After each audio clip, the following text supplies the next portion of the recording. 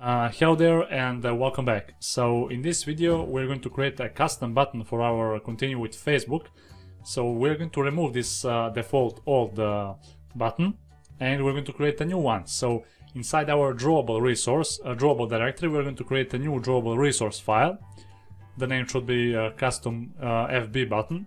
So click OK, and we're going to copy this code from our previous custom button, and we're going to change just the color to blue.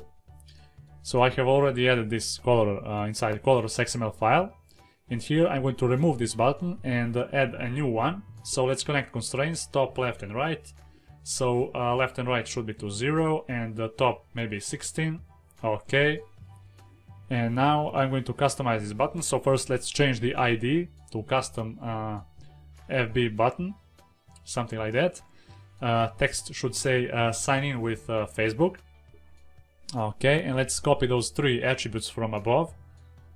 Alright, and let's add a background attribute and let's link our new custom button here. Okay, let's add a match parent for width and for height 65 dp. Okay, so the next thing, we're going to add a vector asset. So here inside the drawable directory, click new vector asset here.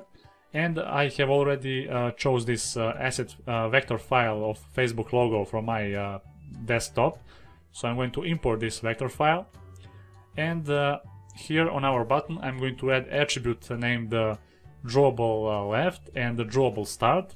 So I'm going to link this vector file here. So drawable start as well, so we don't have this warning. Okay. And now let's check it out. So we need to add a padding to our button here. So our button should be something like even better than this. So as you can see now, now it looks even better. So now that we have set it up, we're going to go back to our main activity, and we're going to remove this login button, and instead we're going to add just a regular button here. Okay, let's import that, and down below we're going to remove this login button and we're going to add and find the ID of our new button here. Okay, so let's remove this one, we don't need it. And so now we're going to use on-click listener here for our button, and here we're going to set the login manager, get instance, and login with read permissions. We're going to pass main activity as a first parameter and as a second array in which we're going to set email and public profile. So this will replace the code from the below, from our login button. So we're going to remove that line of code, and we're going to add a register callback here with our login manager as well. So get instance and a register callback, and here we're going to pass our callback. So I'm going to copy this code from the brackets. I'm not going to cut that or copy and paste that here, and I'm going to remove all this code from our login button, so we don't need that anymore. Alright, so I think now everything should work perfectly fine as it was. So let's check it out.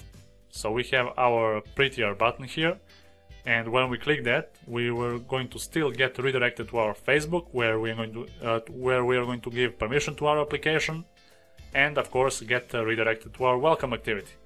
So it works perfectly fine. That will be all for this tutorial series. I hope you enjoyed. Please like this video if you find it helpful, of course, and see you in the next one.